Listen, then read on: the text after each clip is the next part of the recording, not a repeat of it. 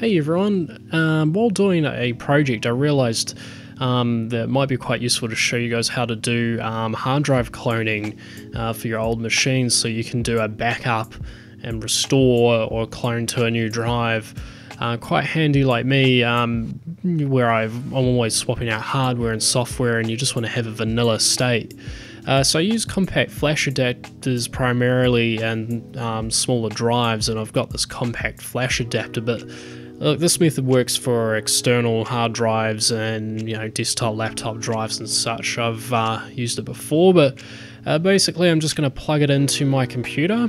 The drive will show up as it's shown here, and then I'm going to open up a tool called RoadKill's disk image.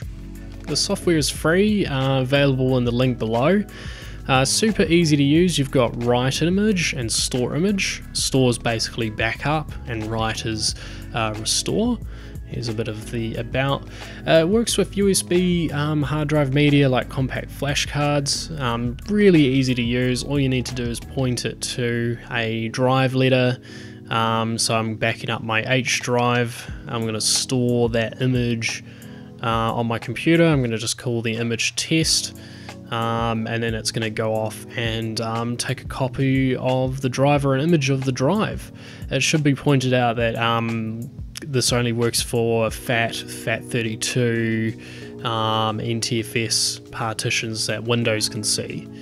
Doing a restore is really easy. All I'm going to do is you can put in a new drive or just restore it straight back to it. I'm going to go straight back to it.